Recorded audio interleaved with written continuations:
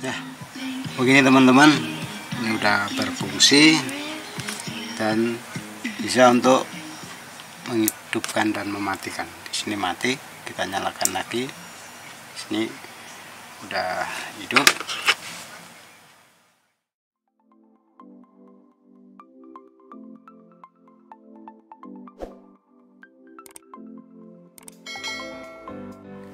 Halo teman-teman, welcome back to my channel. Gimana kabarnya? Semoga kalian baik-baik saja. Dan pada kesempatan video kali ini saya mempunyai ampli mini kelas D dengan tipe TPA3116D2.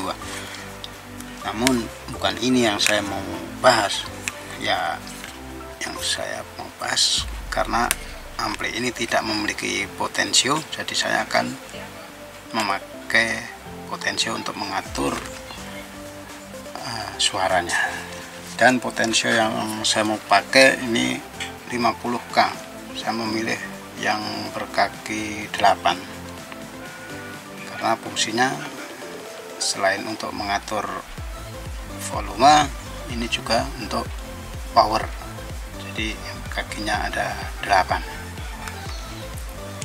Seperti yang lain sebenarnya sama saja cara pemasangannya, hanya ini ada 2 kaki lagi yang bisa buat menghidupkan dan mematikan. Untuk contohnya seperti ini, yang 2 sini ada 6 yang depan, yang 2 sini ini LR dan input sini, yang tengah ini outputnya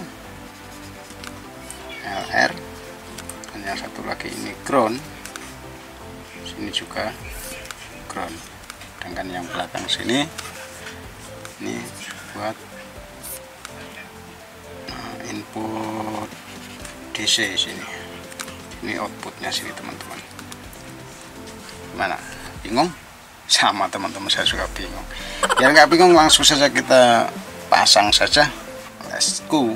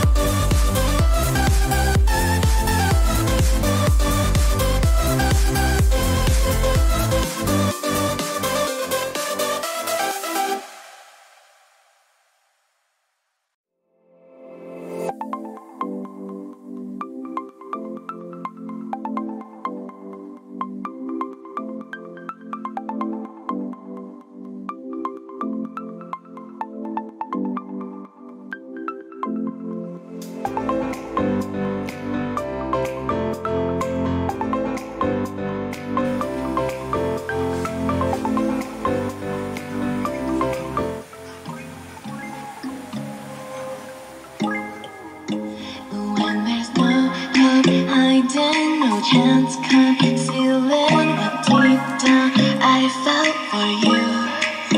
Oh, I regret for losing the one who loved me, for who I can't go back to.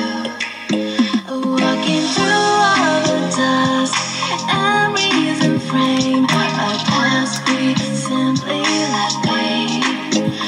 But I don't close the door, waiting a chance for when we'll be back again.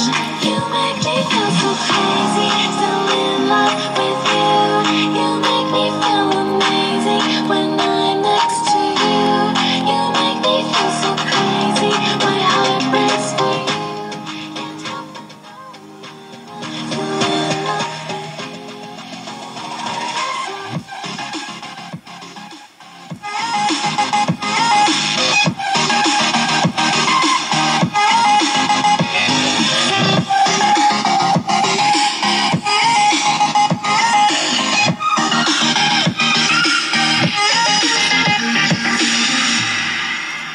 When there's no hope loving for you who saw me before I knew who I'd be. What I have around me. Ya, begini teman-teman, ini udah berfungsi dan bisa untuk menghidupkan dan mematikan. Di sini mati, kita nyalakan lagi. Di sini udah hidup. Ini volume sudah fungsi. Be back again. You make me feel so crazy, still in love with you. You make me feel amazing when I'm next to you. You make me feel so crazy, my heart breaks for you. Can't help but know. Ya, sampai di sini video kali ini teman-teman. Dan bila kalian suka, silahkan tekan tombol like dan tinggalkan komen, serta jangan lupa untuk subscribe dan aktifkan lonceng notifikasinya. Dan thank you for watching, semoga bermanfaat. See you next video, bye bye.